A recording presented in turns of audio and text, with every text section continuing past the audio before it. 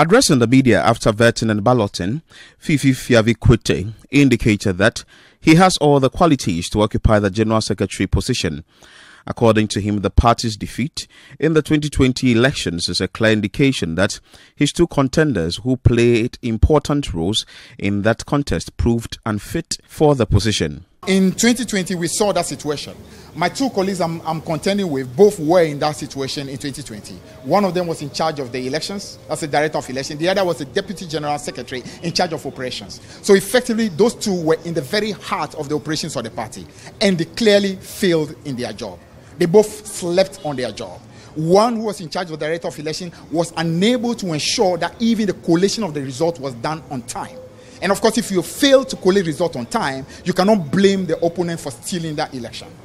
I was communication officer or propaganda secretary in 2008, and I took an additional job of collating results on behalf of this party, and we did it on time, and that was what saved this party in 2008 when MPP tried the same thing that they tried to do in 2020. They failed to do. Dr. Catherine Denu, who is aspiring for the Deputy General Secretary position, also noted that she is the best person to occupy the position. According to her, delegates must give her the nod come December 17. Dr. Mrs. Catherine Denu is contesting for Deputy General Secretary. I'm contesting for Deputy General Secretary because I have a lot I need to bring on board so as to win power come 2024.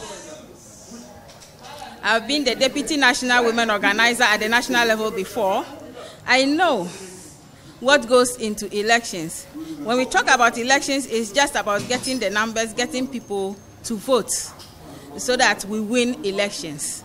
Political party, the biggest agenda or our goal is about winning elections. So we have the operation side and then the administrative side. Administratively, when things are really good at administrative level, that is when we are able to move the party forward. Together with whoever will become the secretary, I am ready to partner with that person as the deputy.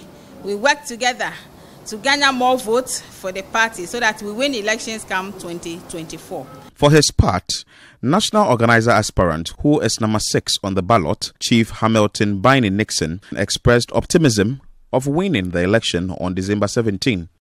Vetting is done by the grace of God. As you all know, I'm aspiring to be the next national organizer for the NDC.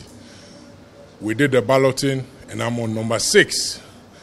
All I want delegates to know is that we need somebody who can help strengthen the structure of this party. After the party structure is strengthened, you need to protect what it is into the general election, as in the votes. You need security. And then the last one is the support. These are the 3 key message that I'm going around telling the delegates. I'm very optimistic that I will be the next national organizer of the NDC. I thank you all for your support. I pray that we all live to see 17th December. And by the grace of God, Chief Hamilton Biney Nixon will be elected as the next organizer. As the days get closer for the National Congress of the National Democratic Congress, almost all the aspirants are asking the delegates to vote for them on that D-Day. Reporting for Citi News, my name is Philip Ni Latte.